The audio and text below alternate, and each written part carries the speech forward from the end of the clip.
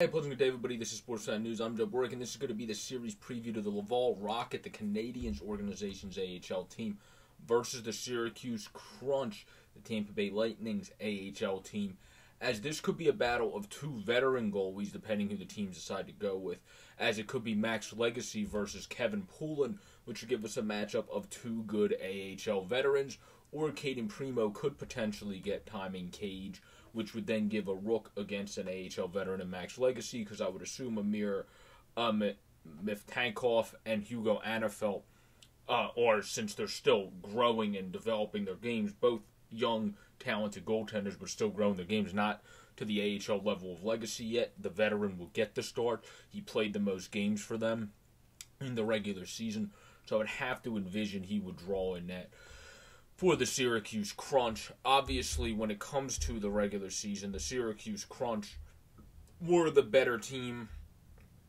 of these two, but not by as big of a margin as some would envision, because the Crunch played 76 games to the Laval's 72, and they were only beating them by 6 points in the standings.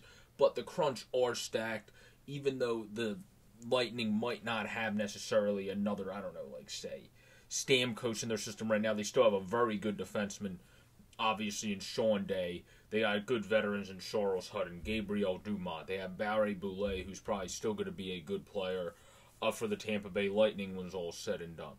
And then, as I already mentioned, they have a good AHL veteran with Gabriel Dumont, who's been down there murdering the AHL for years, as he's played over 600 games at the AHL level. So there's a good mix. Legacy's a very solid veteran goaltender. He's not anything great, but he's a very solid career AHL goaltender that's reliable.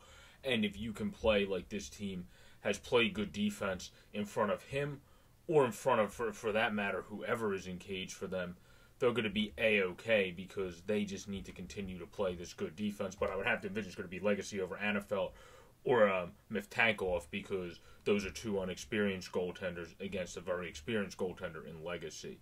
Obviously, the keys for the Syracuse Crunch to continue to have success against a team that also has some of the offensive punch of the Laval Rocket is their continued success on defense between Sean Day, who's great offensively but a great two-way defenseman, Alex Green, Radish. So they have obviously very good guys back there. Ryan Jones, Frederick Gleason, who's been around for a while. Obviously, Ryan Jones has been around for a second as well.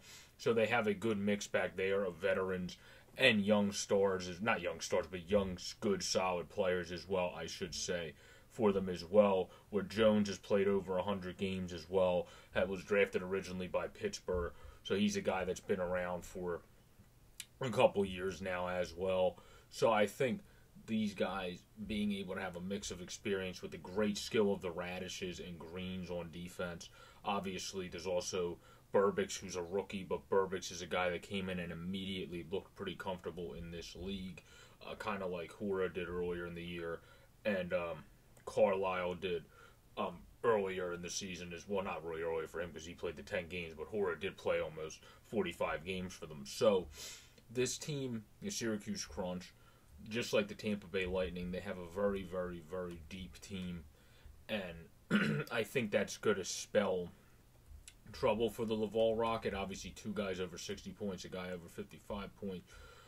You go all the way down to the 10th skater on their team, and he has 29 points, and Remy Ely, who's been around for a minute. Green, Radish has 25.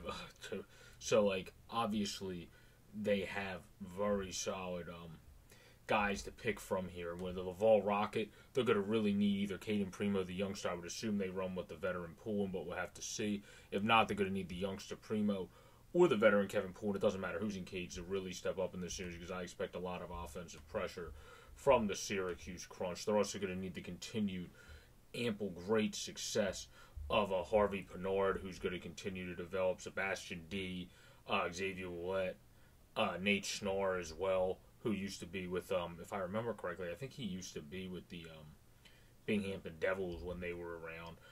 Jesse Yolen, Danik Martel, former Flyers prospect. Well, this team also has very good depth of over 20-point guys down to the 14th man on the roster, but two of those guys are inactive. But They do have guys down to that point that are very good depth offense. I just think when it comes to these two teams, the star power in the AHL level of the Syracuse Crunch is just going to overweigh a little bit that of the Laval Rocket. I do think this is kind of a coin flip 5-game series, and I could see it going to 5 because, again, the Crunch played the extra games. That gave them the benefit. But the Crunch also have the little bit better defense, where obviously Dello played very good defense in his rookie season. Bison's a good defensive defenseman. So is Amoroso. But Belpedio, he's not the sexiest in the defensive zone. Willette's not the sexiest in the defensive zone.